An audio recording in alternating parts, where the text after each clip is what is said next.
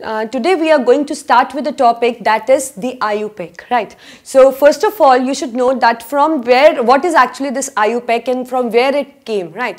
So you know that many elements are already discovered and still the discoveries, many discoveries are in pipeline, right?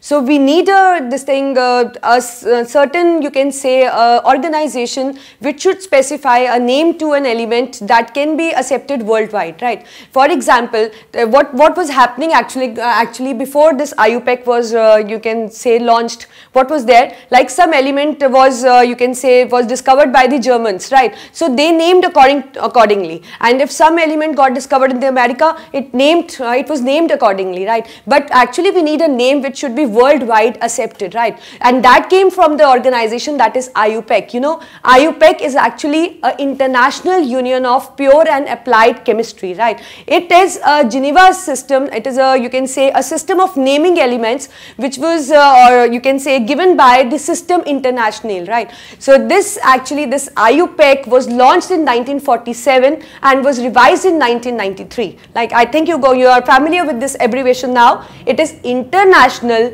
Union of Pure and Applied Chemistry, right? So let us see that how it named the element accordingly.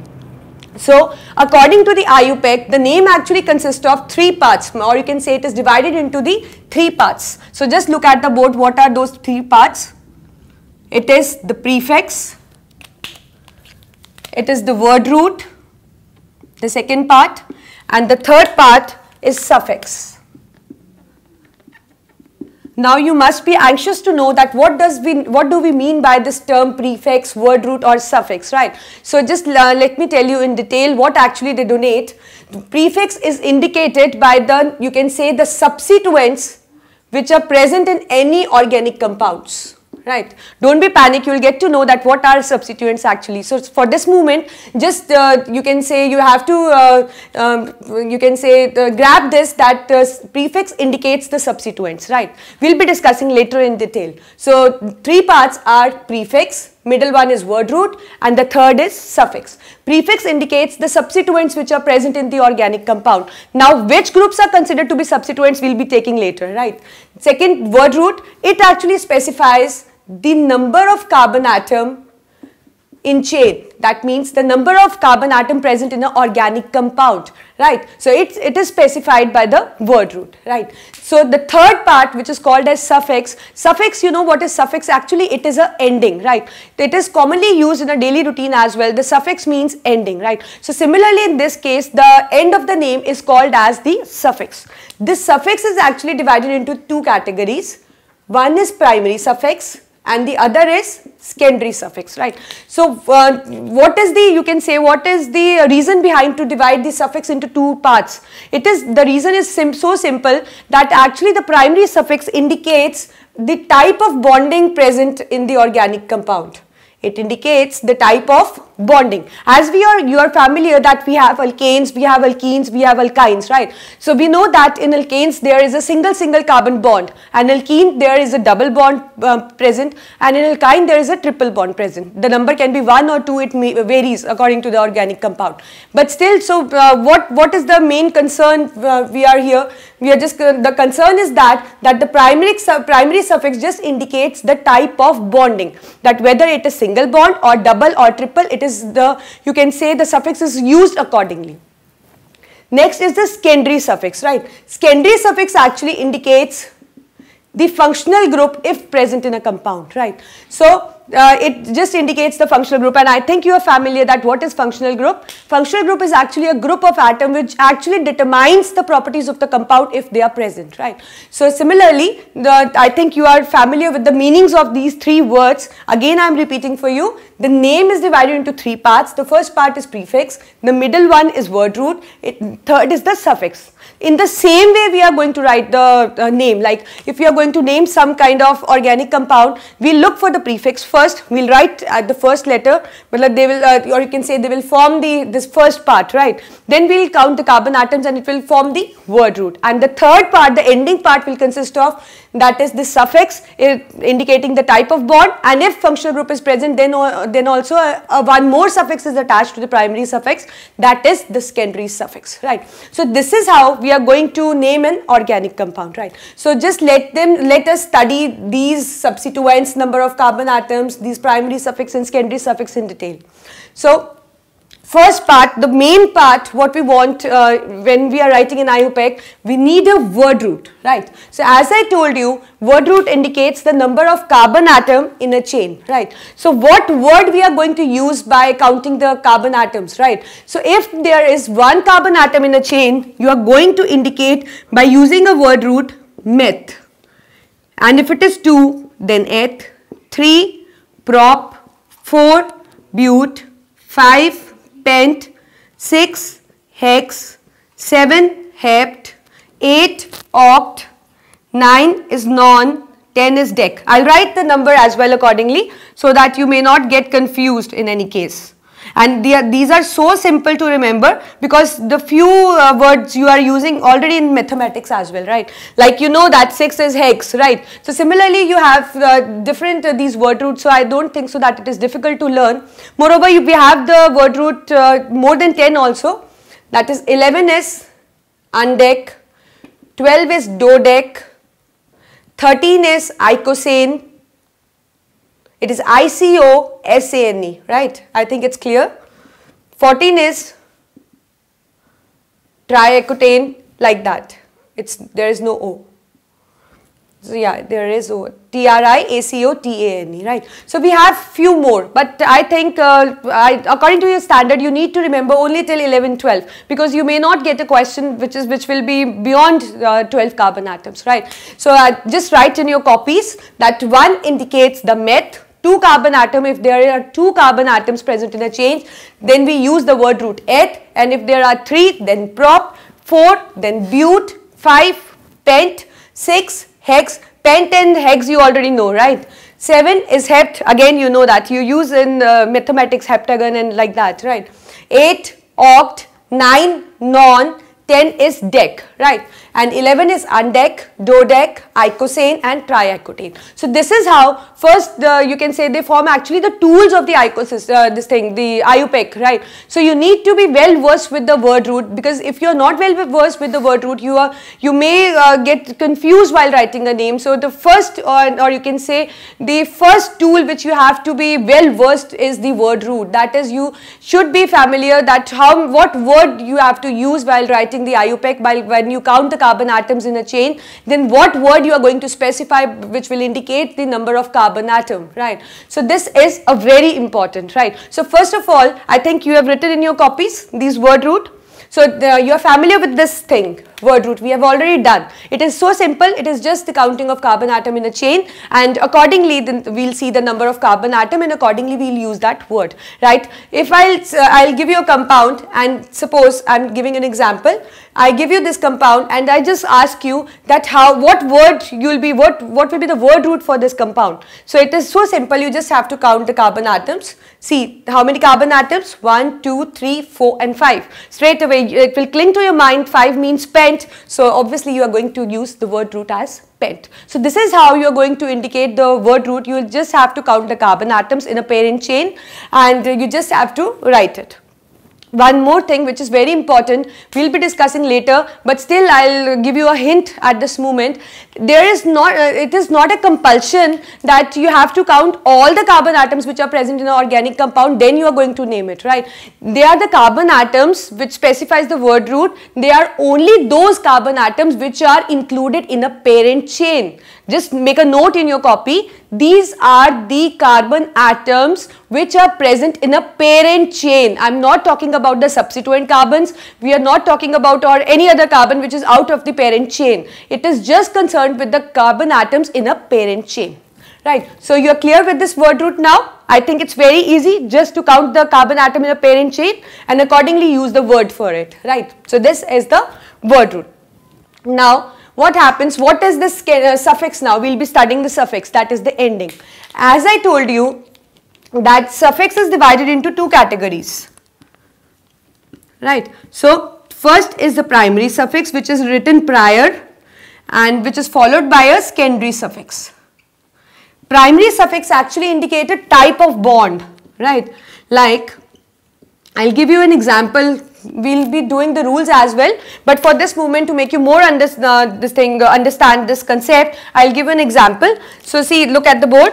Suppose I give you a compound, right, and you just see that this thing, the only compound which I gave you is this, right, and I ask you that what will be the primary suffix for it. So what you will see, you must be knowing that primary suffix indicates the type of bond. So what kind of bond do you get to see in this? Tell me, what kind of bond? Yes, it is a single bond. See, CC is a single bond. Here is also a single bond between C and C, and here you get to see again a single bond. So that means the primary suffix will be only for it will indicate a single bond only, right? And we know that for a single bond, what suffix we use? Single bond falls in the category of alkane, right? And the suffix we use for alkane, you already know, is ane. So that is what we are going to use for it. So if I ask you that what is the primary suffix, for example, I gave you, you're just in a second you are going to say that yes, because we are able to see only single bond present, so that means the suffix is ane, right?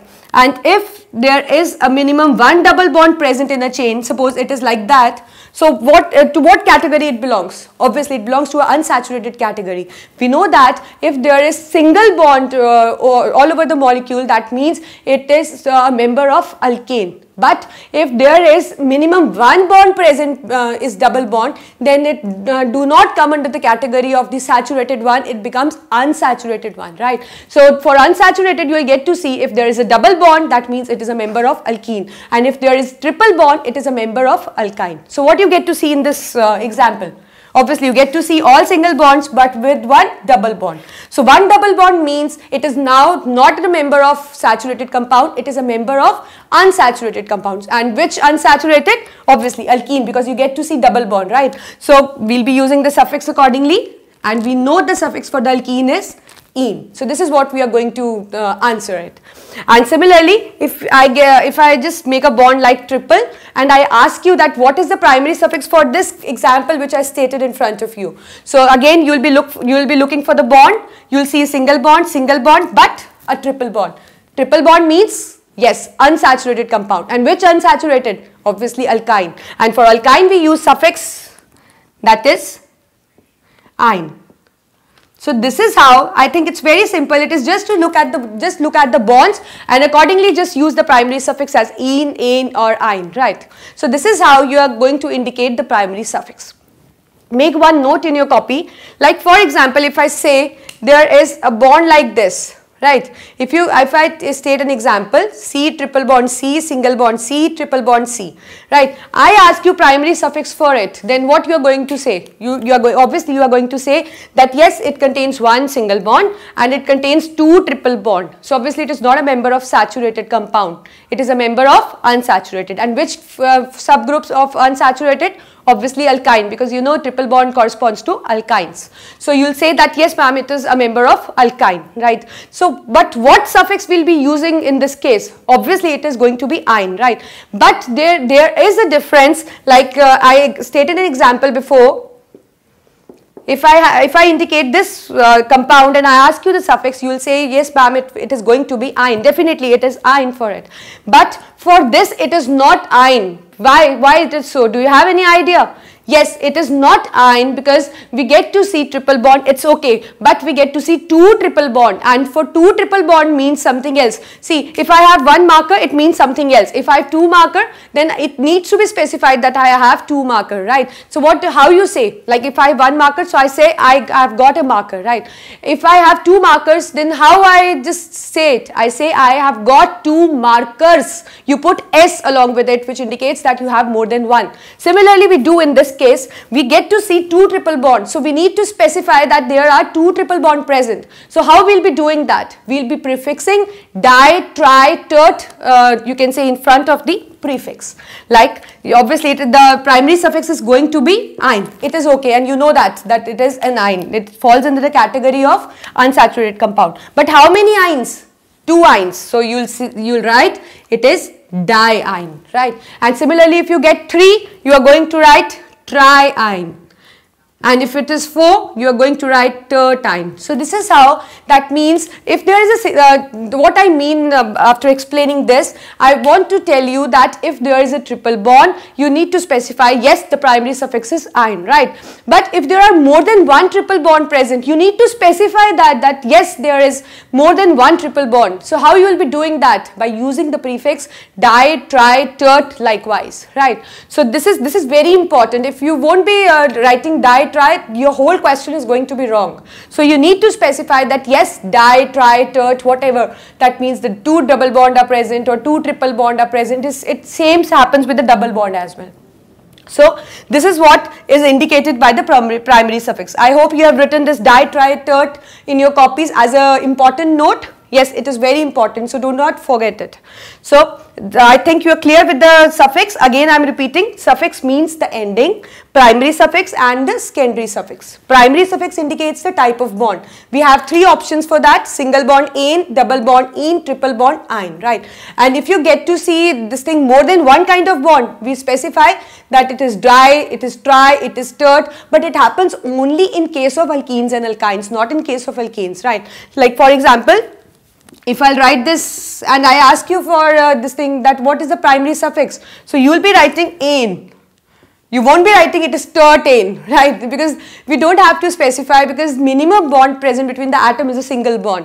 But after that, if something else is present like double or triple, then you have to specify that it is di, tri or something like that. For case of alkanes, you don't need to mention that it is di, tri, or do not indicate the number of single bond, right? So that is only with what primary suffix we are going to use. We are going to use only "-ane". So this is how we do for primary suffix, and I think it is clear. Similarly, what does secondary suffix indicate? Now the question comes, where we have to use this secondary suffix and under which situation we don't have to use it, right? So like I gave you this example. So what you get to see here, there are all C and there are all double and different kinds of bond, you can say. So in this case or in this case, in both the cases, I must say there is no functional group, because you know that functional groups are indicated by a particular kind of atom or a group of atom, and in these molecules we don't get to see any other atom other than carbon and hydrogen. So that means there is no secondary suffix present. So it is not compulsory that in an organic compound that secondary suffix is going to be present, right? So if in case you have the secondary suffix, or if you have any functional group, then attach the secondary suffix with the primary suffix, and if you don't have any functional group, just end the name with primary suffix, right? So because I want to understand the secondary suffix, so we are just considering few functional groups and the suffix used for those functional groups accordingly. I've just listed them here. These are not all actually, these are few, right? So the functional groups which can be attached to a chain is alcohol. How we say that it is alcohol? When there is an OH group, that is hydroxyl group. So what suffix you will be using? You will be using all. I want you to write down as I am explaining you turn by turn, so just make a note in your copy, right? So if there is OH group attached to a chain, like I say that there is a C and I get to see this OH. So by looking at this OH, it should strike in your mind that yes, there is a functional group. And which functional group? Hydroxyl group indicates the alcoholic group. That means the functional group is alcohol. And what suffix we are going to use? The suffix we are going to use is all, right? And similarly, second functional group is aldehyde. It is not in the order that you have to learn that second is aldehyde, because I have summed up in this order, then that is why I am telling that 1 this, 2 this. You can learn in any case, but the only thing that you should be familiar with all functional groups along with their suffix as well. So second means aldehyde. So when you get to know that there is an aldehyde present in a chain, if you see a compound like this, so this means it is an aldehydic group. So that means you will say that functional group present is a aldehyde. So which suffix we are going to use? Obviously it is used as al. Aldehyde means aldehyde suffix is al. Ketone, it is C double bond O and the suffix is -an. Similarly, ester, C double bond COO, in which there is one double bond with O and one single bond with O, right, like this, right. So it is said to be O8. The suffix used is O8. Acid amide, CONH2, acid amide NH2. right? So it is CONH2 and the suffix used is amide. I hope you are writing along with as I am explaining you. The next is acid chloride, COCl, and the suffix used is oil chloride. Next is amine. Amine means NH2, right? And the suffix is used as same as the functional group, that is the amine. Nitrile, it is CN and the suffix used is nitrile. So there are so many functional groups which we come across, and these are only few. Don't think like that these are the only functional groups present. There are so many functional groups. I have listed few for you. So just go through all the functional groups. I am just telling you the method how we do it, right? So you just need to know the functional group, and you need to know that what are the atom or the group of atom that specify these functional groups and the suffix which are used accordingly, right? So this is how we are going to indicate this secondary suffix. Now there is a specific rule as well which will be used.